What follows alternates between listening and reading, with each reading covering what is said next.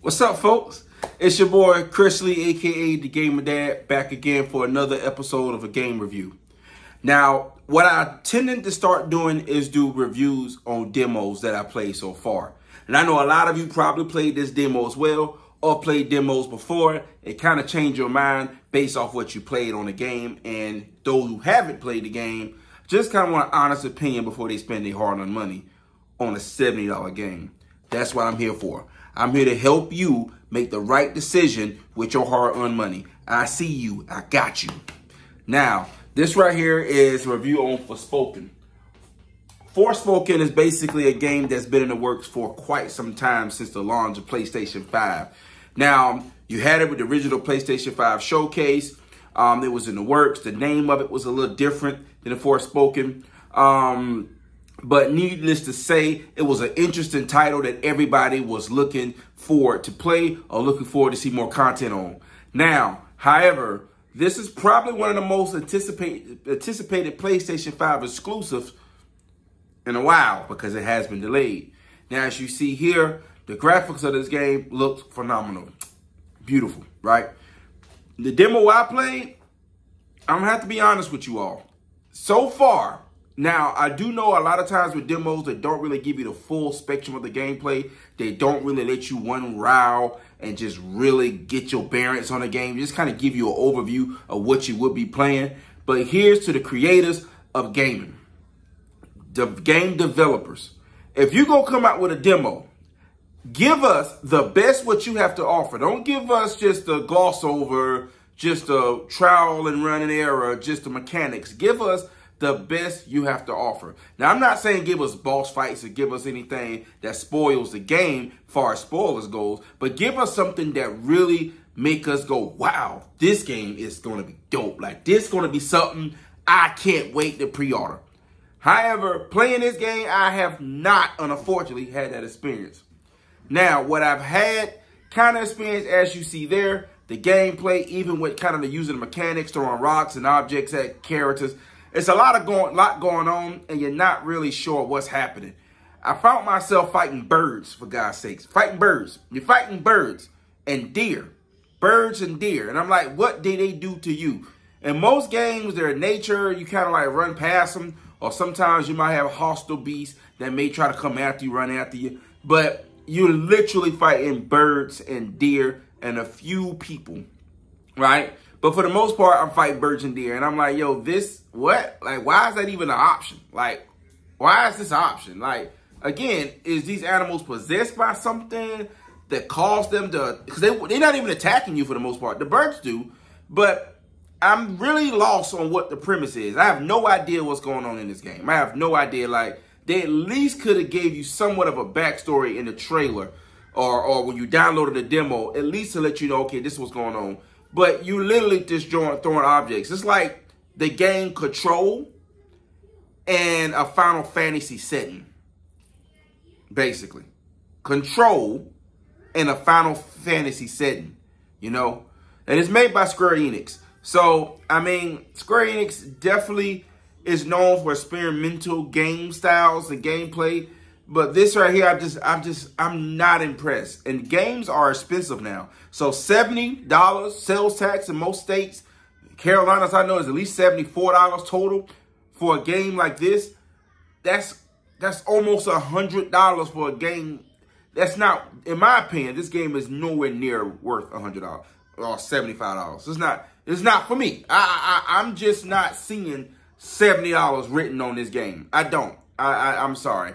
I can honestly predict, and I will predict, that when this game drops, maybe a few months after, this game is going to plummet down to roughly around the 49, the 45, 39 range, guaranteed. Mainly because of the fact that games now, they really build up anticipation, and they build up more than they can produce.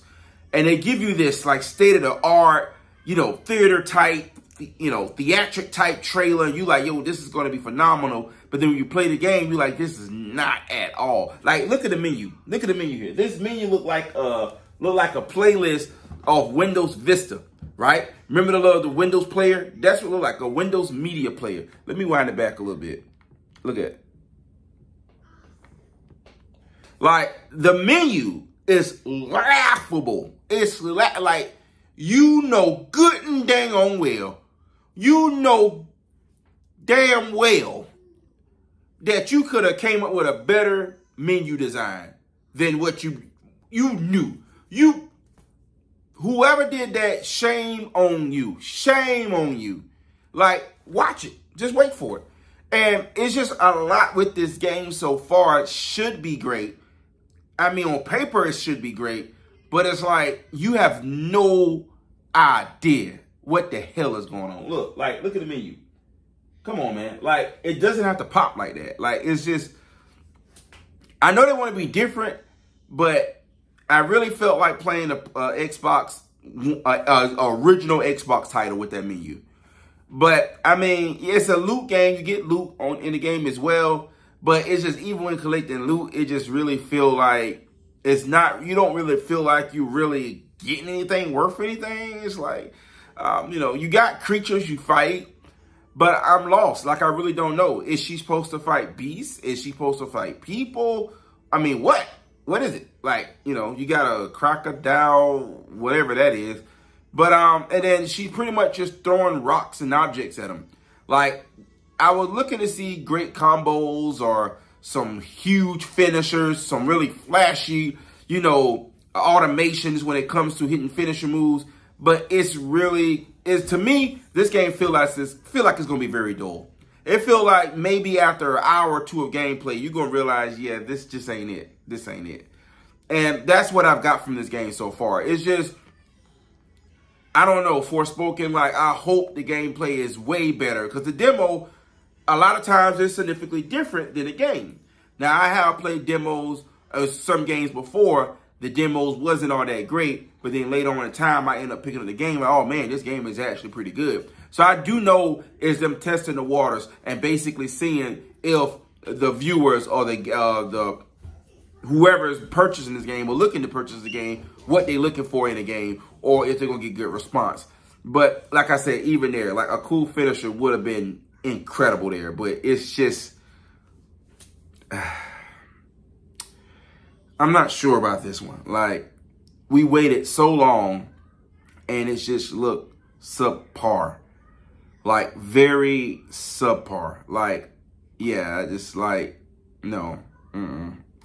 This doesn't look exciting to me. It looks all right, but it looks like if this game was like a 5-hour game maybe, then, you know, I don't know how long it's anticipated to be. But if it's like 5 hours, then okay, you know, that's probably as much as this game can give you before you get bored. But if it's anything greater than 6 hours, in my opinion, you're probably going to get it. You could probably get very, very, very, very, very, very bored with this game. Granted, I know they didn't want to spoil a lot of things here. I don't want to trash the game completely. And I know they want to kind of keep a lot of the good stuff under the hood until you purchase it. But here's the thing. If I'm going to give you a sample of something, I'm going to give you a sample that's going to make you come back. I'm not going to give you a sample that's going to make you think, I'll wait. And if you read the comments at a lot of game groups, a lot of people saying the same thing that I'm saying. I thank God I've got this demo. Now I'm about to go cancel my pre-order because this ain't what I thought. And a lot of people are canceling their pre-order of this game because they assumed it would be something, but then the demo hurt it. In my opinion, the demo hurt this game more than anything. Because if they didn't drop a demo, people would have bought it just off the sake of the hype that was built and the graphic output and the trailers and all this evolved around it. But then when you got your hands on a demo, you realize, yeah, this is a catfish moment, right? This is not at all what you've been telling me this would be. I'm glad. And I personally am glad because I've been buying a lot of PlayStation exclusives personally so I can build my catalog of PlayStation exclusive games. But this is what I'm just going to completely skip out. And it's sad because I was really anticipating this game. I mean, I'm sure the acting, I'm sure the interaction with the characters are going to be good. But it's just the gameplay just doesn't give you anything. Like, it's like very copy, paste, template style, basic style. You just took a preset and applied it, and there you go. Very unfortunate for Forspoken. So, I am going to skip this game. That's my opinion on Forspoken so far. I know a lot of you may have difference of opinions, and that's completely cool. That's what a game community is. Difference of opinions, difference of choice, difference of what really tickles your fancy. But this doesn't tickle my fancy. This is very disappointing for me.